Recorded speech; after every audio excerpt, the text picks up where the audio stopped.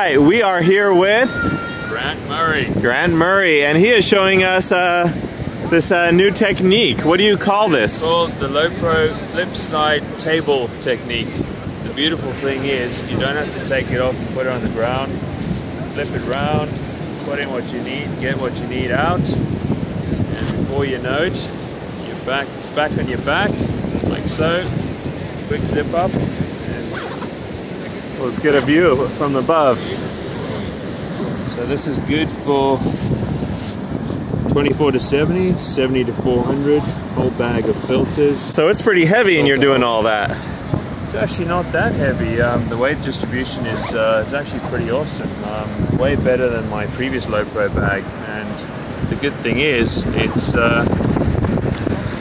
actually feels a lot lighter than it used to. So, you know, yesterday I was out for 13 hours and my God, it was so much better than my previous bag. So okay. I used to get such chronic backache from having it on my back, but today, as yesterday, it's been pretty awesome.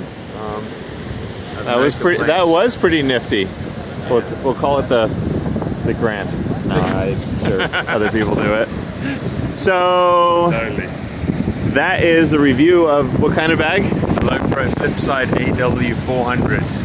Okay. And the beauty was it was only about 140 bucks. So that's pretty good in terms of bags. Yeah, it's true. Not all of us can afford the 500-buck f-stop bag, I guess. So, as much as we would, but yeah, Lowepro make good stuff.